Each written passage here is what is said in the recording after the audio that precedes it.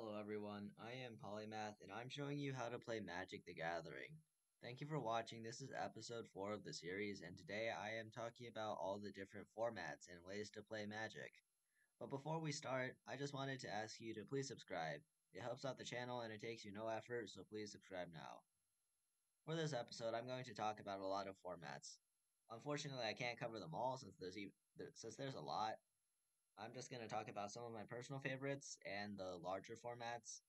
And the way I'm dividing them up is into constructed formats, limited formats, and casual formats. Constructed formats means you bring a deck to the game. Limited means that you build your deck as you go. And casual means that it's constructed, but you have extra types of cards. I'm going to start with the constructed formats. Having a format that is constructed means that you start out with a deck that you have put together and tested and edited out and like fit together. This is the classic way to play Magic, and to enter a constructed match, all you need is a deck that fits that format's specific requirements. Standard is the most popular format of Magic, and it's constructed. How it works is each year, Wizards of the Coast releases 4 sets of Magic cards to the game. Once per year, when the fall set is released, the 4 oldest sets in the format are rotated out of the card pool that standard can have.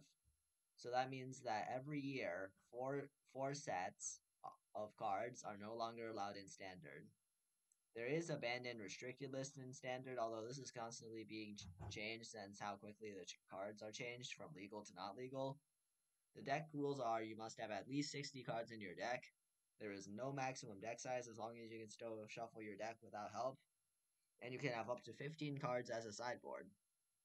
Finally, you can only have 4 copies of any card in your deck and sideboard combined, except for cards that say that you can have more, or basic lands. Remember, the card pool for this is very short, and once you buy a deck, you'll probably have to constantly update it for every year for how quickly the card pool changes. The next format is Modern. In Modern, everything from the Mirrodin block and onward is legal. There is also a banned and restricted list in Modern, and this one's far larger since there's way more cards allowed in Modern. Mirrodin was released in late 2003, and that means that there's a lot of cards in between 2003 and now that have been released. The deck rules are the same as in Standard, so it's just that you can put in older cards. So that means still 4 copies of a card, 60 card minimum, and so on. Another format is called Pioneer. Pioneer is a format where everything from the set Return to Ravnica and onward is legal. There is a banned and restricted list for Pioneer as well. Return to Ravnica was released in 2012, so Pioneer is kind of like a compromise between Modern, which was started in 2003, and Standard, which is changing every year. However, both Standard and Modern are much more popular than Pioneer, so that's that. There's also a format called Pauper. In Pauper, you put together a deck of cards that are only the common rarity. That means there's no planeswalkers and the average power level is way lower. This format has combo decks that are put together with common cards, but they just aren't the same as in standard. And other than the common only rule, it's just normal with like a banned and restricted list and the 60 card constructed rules. Remember, the power level of the decks that you will encounter um, depends mostly on how many cards you can put in. For example, standard isn't too powerful, and then Pioneer is more powerful since it has everything from Return to Ravnica, and Modern is even more powerful since they have all the cards from Mirrodin and onward. So that explains why the power level slowly increases as the cards get older. Next, there's a format called Commander. Commander is very different from Modern and Standard for a lot of reasons. How it works is you choose one legendary creature to be the commander of your deck, and then you choose 99 other cards that are only the cards of the commander's colors. You start with 99 life in this game. If you are dealt 21 or more damage by the commander of the deck that you are facing, you lose. When you start the game, you put the commander in a separate zone called the command zone, and you can cast it onto the battlefield for its normal mana cost. plus 2 for every other time it's been cast onto the battlefield. If it dies, or if it is put into your hand or library, you just put it back into the command zone. Commander is a very complicated format, especially if you play with more than 2 people. However, it still does count as a constructed format. Next, we have a format called Brawl. Brawl is kind of a mix between standard and commander. How it works is you choose a commander, just like in the commander format, and you have some of the same rules as commander. Like you can only have one copy of a card in your deck except for basic lands. Commanders are cast for their normal cost plus 2 for every time it's been cast, and the big difference between Brawl and Commander is that you only have 60 cards in your deck, and those cards can only be from a set that is currently legal in Standard. So you do have to update this a lot, your Brawl decks a lot. And the cards in your deck also have to be the same color as your Commander. And finally, um, you start at 25 life if you're playing with only 2 players, and if you're playing with more than that, you start at 30 life. Now there's the Eternal formats, and one of them is called Legacy. Every card ever printed, except for the cards on the Legacy banned and restricted list, is legal here, and it has the same 60 card deck rules as standard. Like 60 cards in a deck, four copies of a card that's not a basic land, and so on. Legacy is a format that people play because they don't want to buy a new deck every year, and the decks in Legacy are way more powerful than in Standard. And the final most powerful format where you have the most difficulty playing is called Vintage. It's the same thing as Legacy, so every card ever printed is legal, except for one key difference. There actually is no banned cards in Vintage other than cards that aren't allowed in the format, like Phenomena. There's only restricted cards, meaning you can only have one of them in your deck, which means if you could, this is the only format where you can play a Power 9 card, which is like the 9 most powerful cards. And Vintage is very overpowered since a good deck can kill you on your first turn if they get the right draws. Again, it's the 60 card constructed rules, and you've heard me say it over and over again. I just wanted to point out that Vintage and Legacy, they're eternal formats, and they aren't just very popular anymore. But I think a lot of people would like Vintage and Legacy because the whole playstyle is just different. Wizards of the Coast doesn't really give any attention to those 2 formats, and they have a reserved list of cards that they will never print again. Because of this reserved list, a lot of the cards on that list are key to the formats, and since they won't print them anymore, the prices will just get higher and higher, since the cards will get older and rarer, since people will just lose them, or they'll just like disappear. The entry barrier for the formats will just keep on rising, and eventually to play those two, you'll have to have a lot of money to play. And at some point, there's just not going to be enough of the cards on the reserve list that won't ever be printed again, but they need to be there for these 2 formats to be interesting, and they're just both gonna crumble, and that just kind of bums me out. The reserve list is not a good thing for these formats, and I understand that it saves the power difference, but like the power balance in Magic, but it just kind of it just doesn't work with these formats.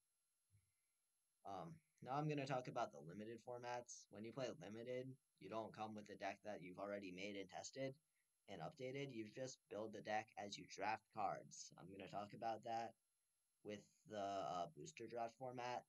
However, before I start, I just wanted to ask you whether you're enjoying the video so far. If you are, then please subscribe. I think you'd like the other videos on my channel. And yeah, on to booster draft. In booster draft, you have 8 players, including you, and booster packs per person. That is a lot of booster packs. That's like 24 booster packs times 15 cards each. So that's a lot of cards. What you do is you open a pack, take one card and pass it down, and the next person takes one card and passes it down, and you repeat this process until all the packs are gone.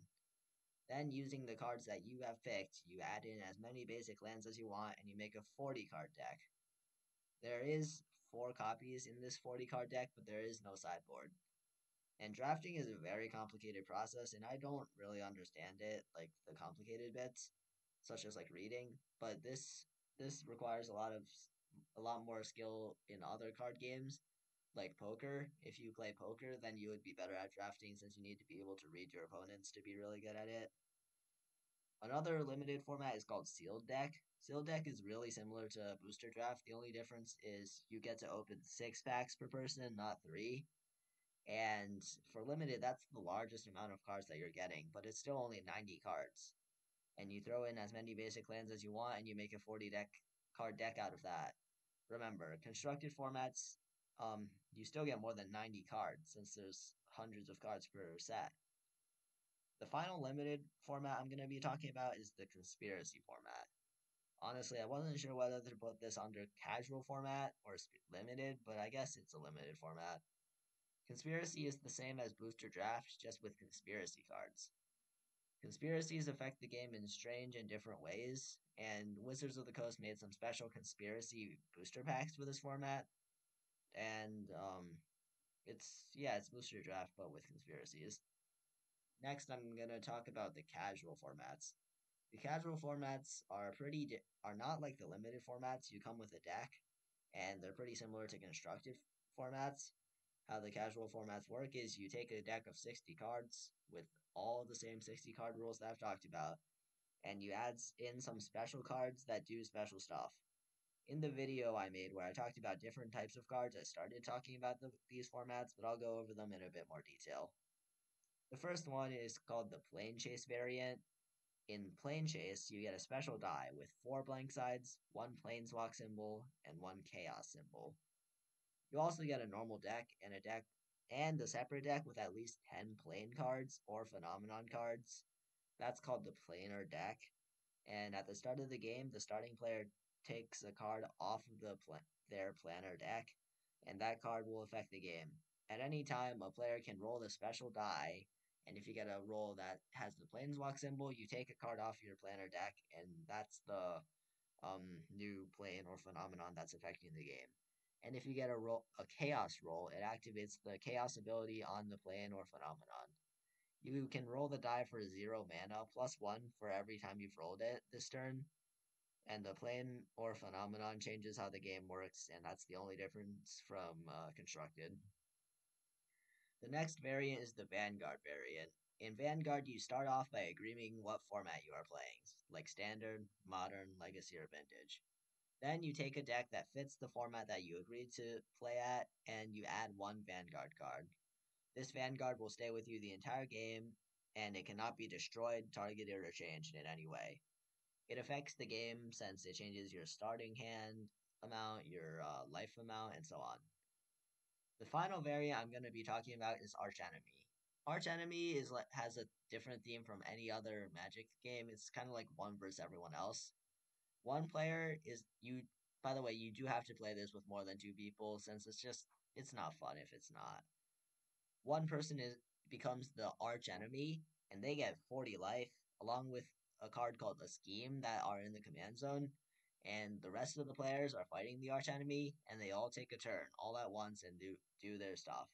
They all start at 20 life, but the schemes are really powerful and they affect the game in many ways. And if the arch enemy is killed, everyone wins. The arch enemy only wins if everyone else that they're playing dies. That's why you can't really play arch enemy with 2 people, since the arch enemy has like a huge advantage.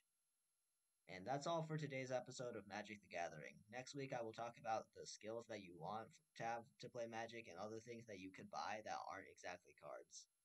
I know I didn't cover every format today, but if you want to see a list of those, I put a link in the description. Thank you so much for watching, and if you like the video, I'm sure you'd like the other videos on your channel, so please subscribe. Thank you.